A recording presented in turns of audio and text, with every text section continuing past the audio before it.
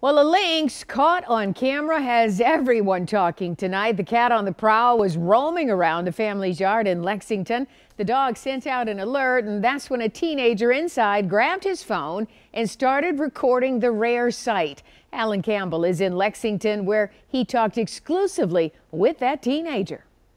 It was here in the front yard. 16-year-old Hunter says he saw the lynx prowling around. He says he was stunned, immediately grabbed his phone and began recording. It's pretty cool. Hunter Soper couldn't believe his eyes when he looked outside his bedroom window to see what his dog was barking at. At first I just kind of thought it was a deer because we usually get those crossing in and out by the woods and stuff, but I was kind of surprised when I saw a cat, I guess, a lynx. It happened around 9 a.m. February 16th at Hunter's home in Lexington.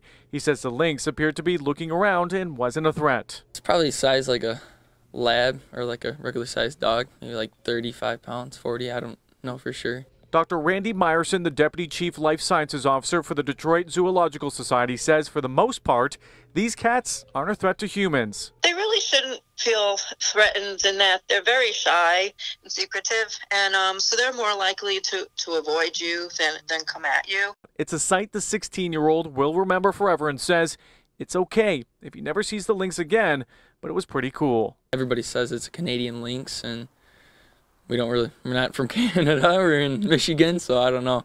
It just kind of is pretty cool. It's important to note if you do find a wild animal on your property, don't try and feed it, don't approach it, and be sure to report it to your local authorities. Reporting in Lexington, I'm Alan Campbell, 7 Action News.